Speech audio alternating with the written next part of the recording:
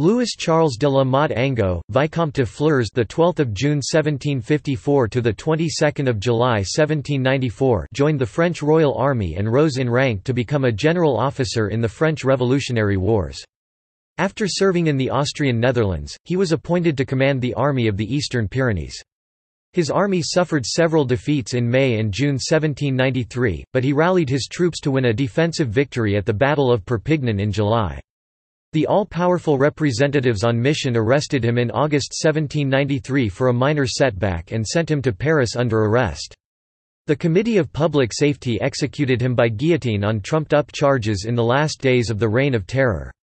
De Flers is one of the names inscribed under the Arc de Triomphe.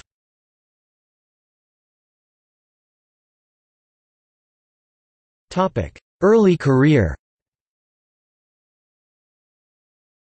De Flers was born into a noble family in Paris on 12 June 1754.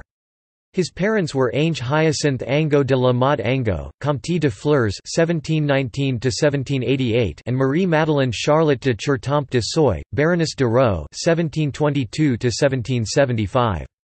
De Flers enlisted in a cavalry regiment at a very early age. He embraced the French Revolution and became a maréchal de camp in 1791. At the direction of General Charles-François Dumouriez, de Flers established the camp of Maulda in 1792 and was badly wounded defending it. After recovering, he joined Dumouriez's invasion of Belgium as a division commander in 1792. On 6 November 1792 he commanded the reserve of the left wing at the Battle of Jemappes. Under his command were 2 squadrons of mounted national gendarmes and a number of grenadier battalions. The French defeat at the Battle of Neerwinden on 18 March 1793, left de Flers commanding an isolated garrison at Breda. After a brief siege, he surrendered the place and was allowed to march out with the honours of war on 3 April.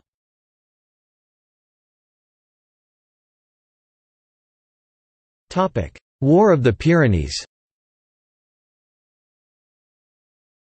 On 14 May General of Division de Flers assumed command of the Army of the Eastern Pyrenees. The War of the Pyrenees had opened badly for the French. The Spanish Army of Catalonia under Captain General Antonio Ricardos invaded France on 17 April with 4,500 men and routed the 400-man garrison of Saint-Laurent-de-Cerdans. 3 days later, the Spanish force fell upon the 1,800 French defenders of Serres. The French were defeated with losses of 100 to 200 killed, wounded, and missing. In addition, 200 soldiers drowned in the Tech River trying to swim to safety. Ricardos reported losing only 17 men wounded. On 19 May, Ricardos with 7,000 troops advanced on de Flers' camp of Mas Deu, a group of medieval-era buildings established by the Knights Templar. In the Battle of Mas Deu, the French suffered losses of 150 killed, 280 wounded, 3 6-pound cannons, and 6 ammunition wagons. The Spanish lost 34 killed and an unknown number wounded. De Flers fell back to the fortress of Perpignan where a battalion of National Guard mutinied and had to be disbanded.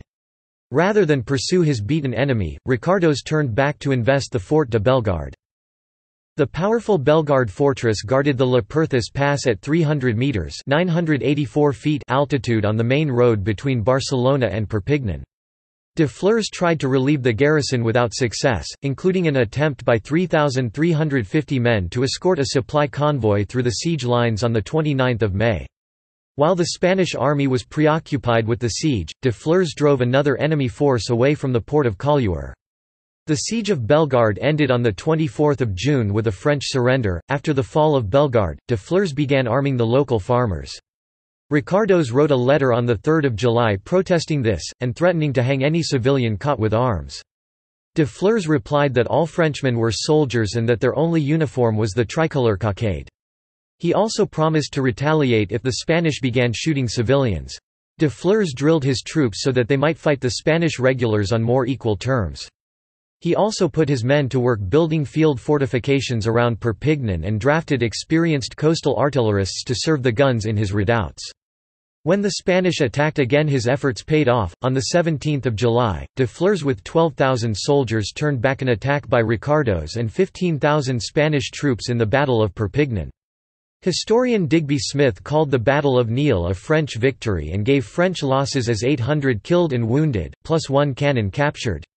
Smith listed Spanish casualties as only 31 killed, 131 wounded, and 3 captured.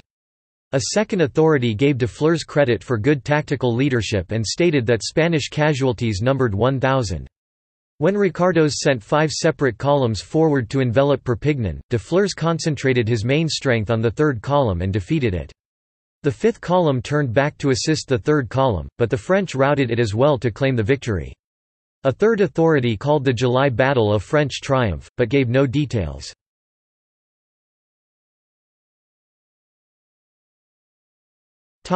Execution. On 4 August 1793, a Spanish force captured Villefranche-de-Conflent in the Cerdagne. Though this was a relatively minor defeat, the representatives on mission accused de Flers of treason.